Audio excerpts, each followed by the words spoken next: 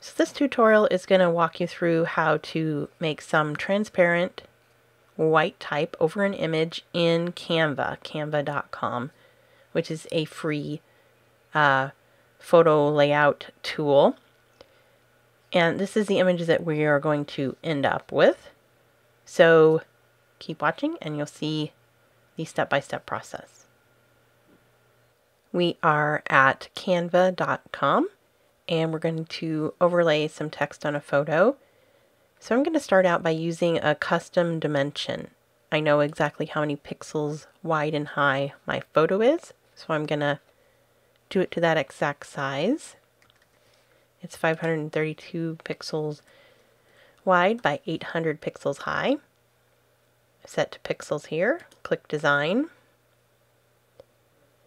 and that's going to open up a page with a blank canvas on it. I'm going to go over here to Uploads, and I've already uploaded the image, but if you don't have your image uploaded, you can go ahead and click Upload your own images, or you can also search through the images that Canva has available for you to use. Some are free and some to purchase. I'm going to click on the photo that I want to use.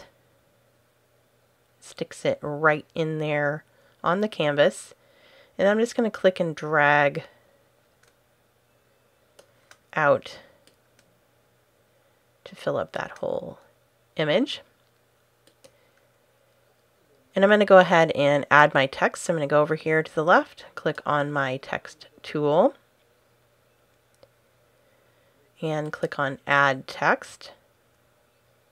And Canva pops up our little text menu here. So I can go ahead and click and drag to highlight and type in my text.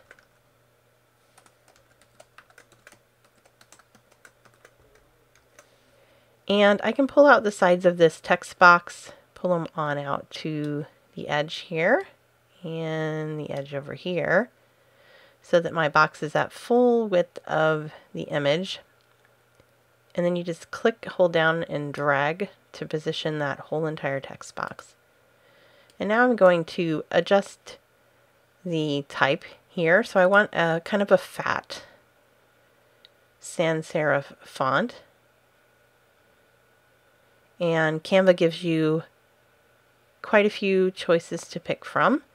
These are fonts that they have available. It doesn't pull fonts from your computer, so you got to work with what Canva provides you.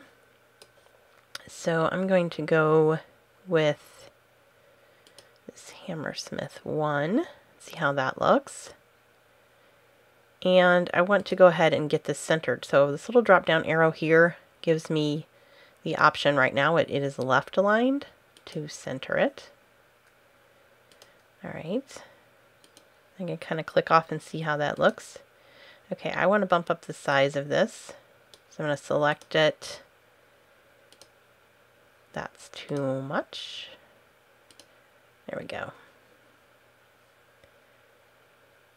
And then I'm going to change the color. So I'm going to highlight it again. Click on the little color spectrum here. You can add a specific color. We're going to go with white. And then now I want to do the transparency part. So let's click here on transparency. We can start to pull that down.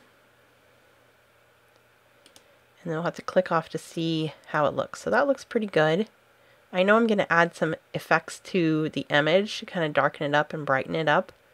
So I'm going to leave that for right now. I may have to come back to it and adjust the transparency a little bit. But for now, let's do some effects on our photo. So I'm clicked on the photo. I'm going to go up here to Filter. And you can see that Canva has quite a few different presets. It also has some advanced options here. But I'm just going to click through a couple of these presets and just see what it does. See if there's one that I like.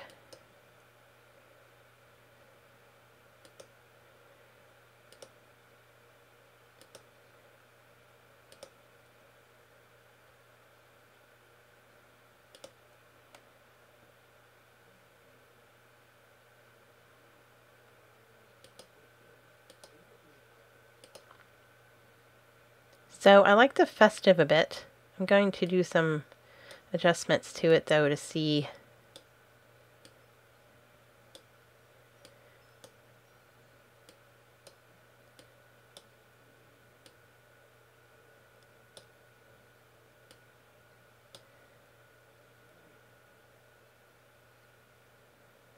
let's add a little bit of vignette.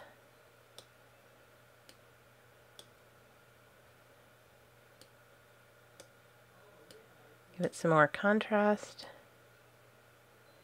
Oh. All right, that's brightening up quite a bit. Let's bring that brightness down a little bit.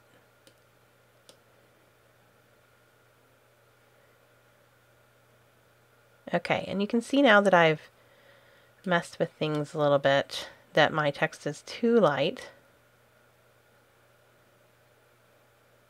So I'm happy with that.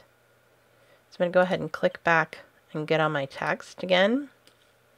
Highlight that, and let's just go here again to our transparency. We're going to have to change that, get that a little bit closer to 100 so that we can actually see it, but it's still showing through. And then I'm going to play around again. I think I actually want to use a different type. Let's see here. See what this one looks like.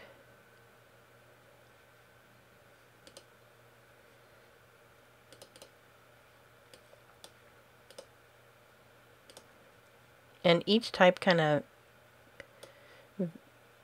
is a little bit different, so you got to play with it and see what's going to work in time. What's going to work in terms of the transparency. So it's still a little bit too see-through. There we go. And I think even a little bit bigger. So these are just kind of the tweaks that you do. Keep playing with it till you get it closer to what you want it to be, how you want it to look. So once you get it where you like the way that it looks, you can go ahead and do the link and publish part. So you can share this link if you want to share your design on Canva with someone else, or you can go ahead and download. So you can download an image or a PDF. It's got some additional options for you there.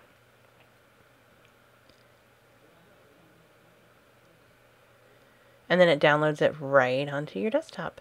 Opens it up for you in preview or something else, and you're ready to go.